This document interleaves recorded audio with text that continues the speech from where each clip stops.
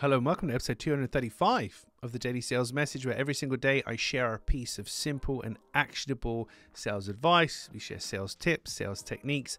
I'm trying to teach you how to sell more confidently and just in a more natural, practical way.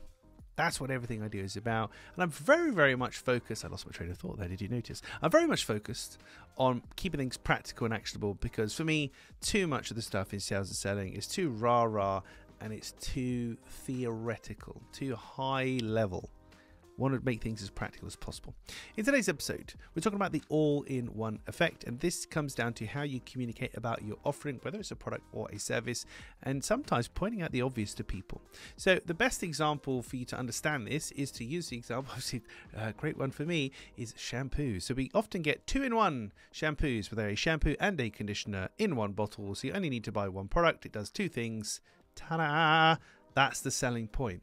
Now, for your product or service, and it could be a service, it doesn't have to be a product, but you might be doing a couple of things in one, and you're kind of taking it for granted.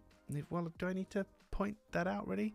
Yeah, you do. My advice is absolutely you do. So you need to itemize out what are the, if we take the service example for a second, what are the different services and things that you're doing, and you're bringing them all together in one. So what is your equivalent example of shampoo and conditioner?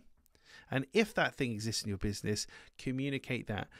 A long time ago, when I was lecturing at UCL, a student turned around to me and said, I shouldn't be called clear sales message, I should be called obvious sales message, because some of the things I'm talking about are pointing out the obvious. And I laughed. I bought obvioussalesmessage.com. Of course I did.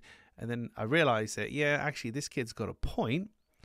Sometimes we've got to point out the obvious. So think about, in this regard for this episode, the all-in-one effect. What are the other things that you're doing that you're combining together within your service or within your product? Do you like the gesticulations today? Within your service, within your product, what are you combining together? Point out the bleeding obvious to people. Tell them it's a shampoo and a conditioner, and that's great because then you don't need to buy two separate things. But make sure you are pointing it out, because if you don't, people might not be aware of it, and they literally might not buy because of that. Right, that's it for this episode of the Daily Sales Message. Tomorrow in episode 236. One of my favorite sayings. I use this with my clear sales message clients all the time.